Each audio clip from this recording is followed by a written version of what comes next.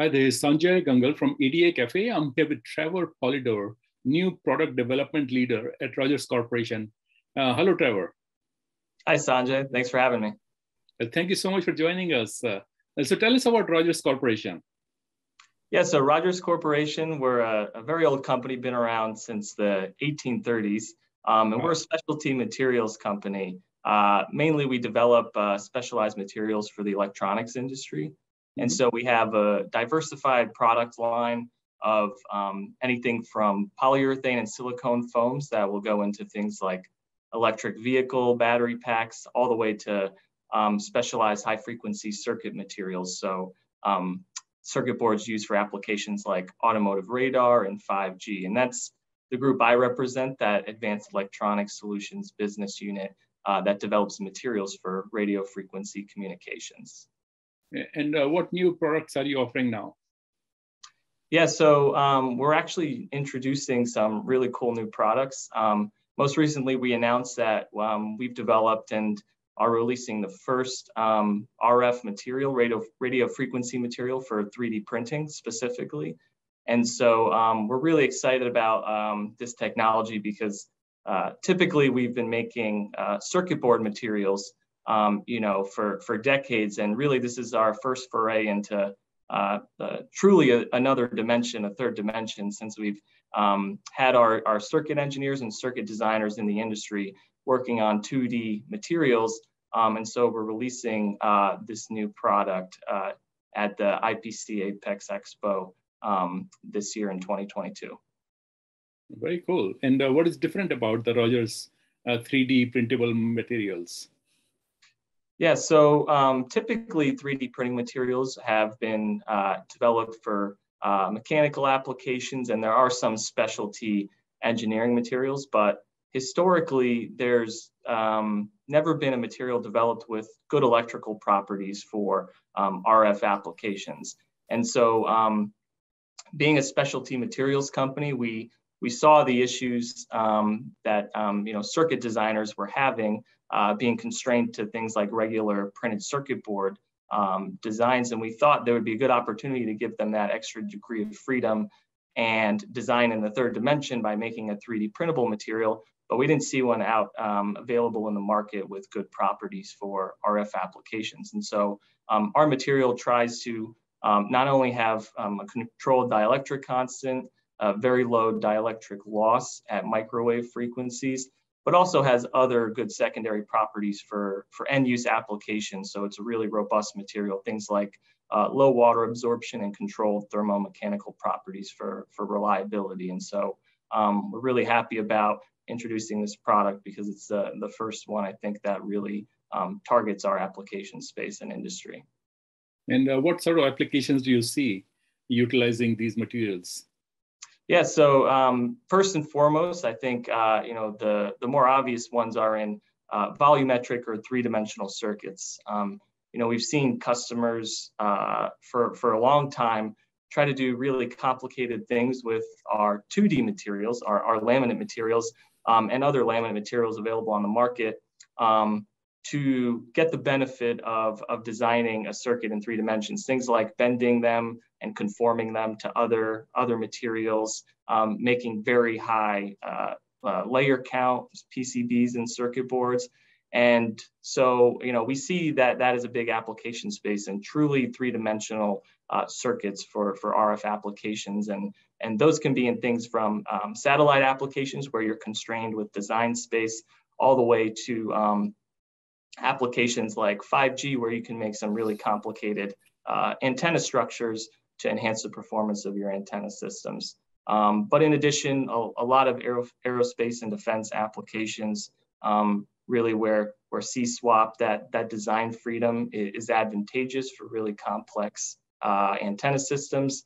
You can now make a lot of different shaped antennas to get some really unique performance. So it's a pretty broadly applicable material and kind of a totally new way for RF engineers to work.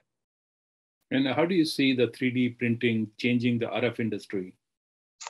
Yeah, I think a lot of classic circuit designs and things that have been around in industry for decades, they may change now that we have these techniques. Not only our Rogers new 3D printable materials, but with all the development around different additive manufacturing systems and the prototyping cycle getting much quicker, we're going to see a lot of really complicated designs that I don't think PCB designers or RF engineers could even envision, decades ago. There's been a lot of, classic designs taught, and it's a combination of new technology like this material, but also computational tools, design tools like simulation software that'll really come together and just totally change the way people design circuits, I think, for these applications.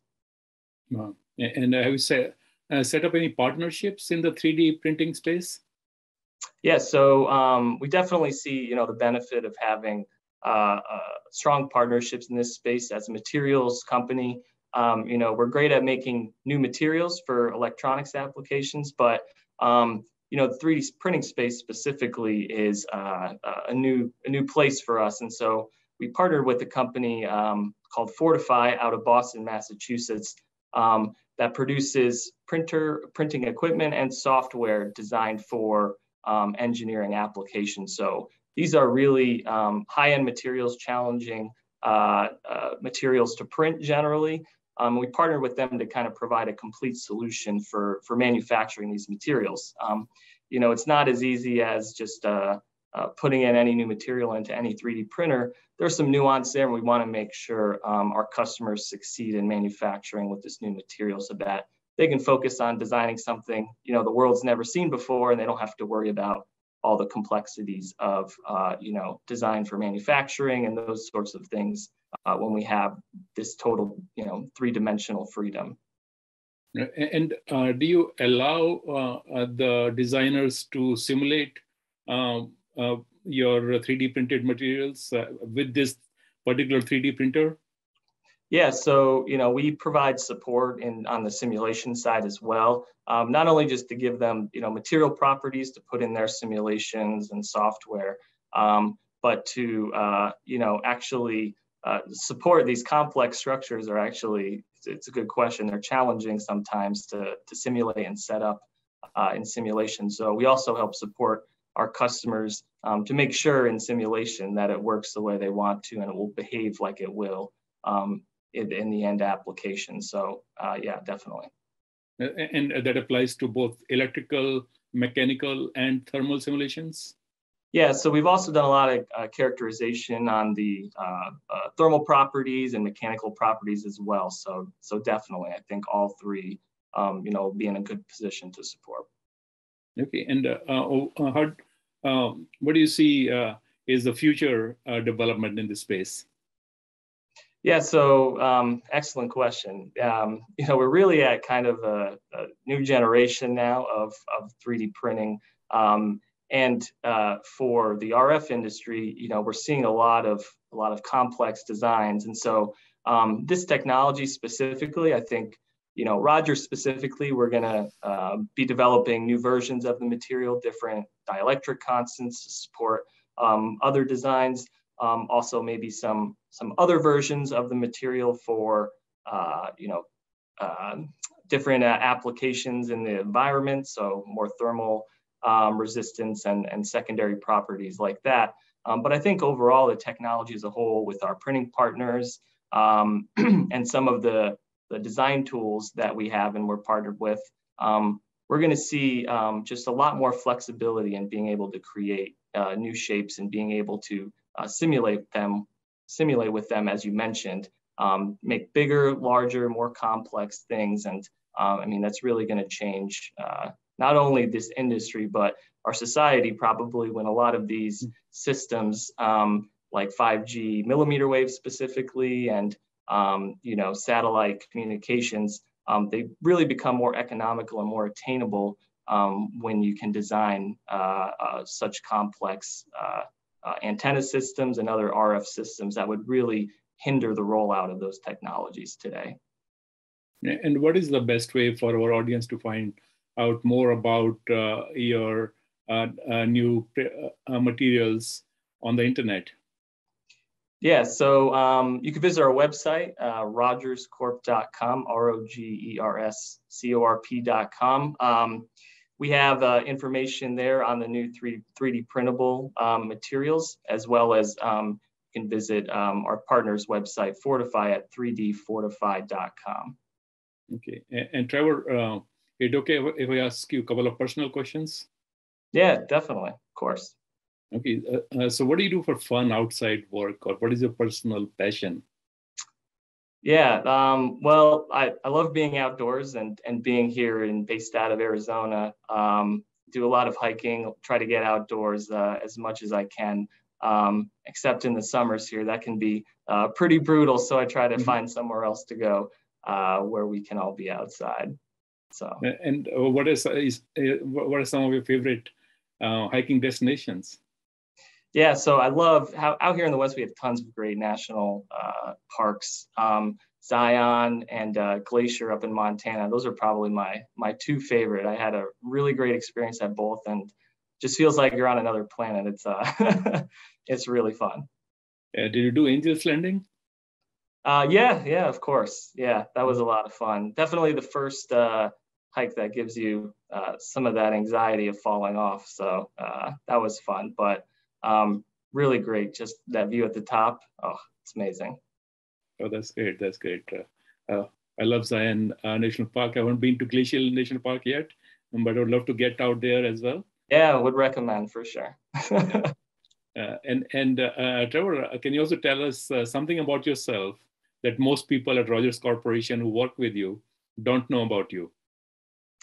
Yeah, so I actually, originally, my background's in chemical engineering, and I've been working in this material science space for a long time. But early on in my career, I was also an app developer. I was an iOS app developer, and I made games on the side, for iPhones. That was a hobby of mine, and so I was studying chemical engineering, doing computer science on the side, and I think that would surprise a lot of my colleagues with the amount of time spent in the lab here. So it's pretty funny you ask that. That's great. Well, thank you so much, Trevor, for taking time to record this interview. Have a great day and stay safe. Thanks, Sanjay. Appreciate it. Take care. And this is Sanjay Gangal from EDA Cafe.